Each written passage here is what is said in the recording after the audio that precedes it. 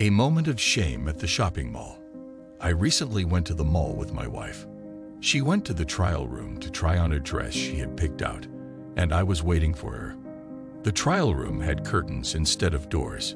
While waiting, I noticed that the curtain in another trial room was slightly open. Inside, a woman was trying on a dress, wearing only a black bra and panty.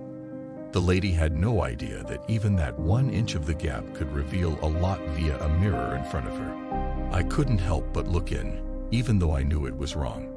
I saw her for a second and was not sure what to do.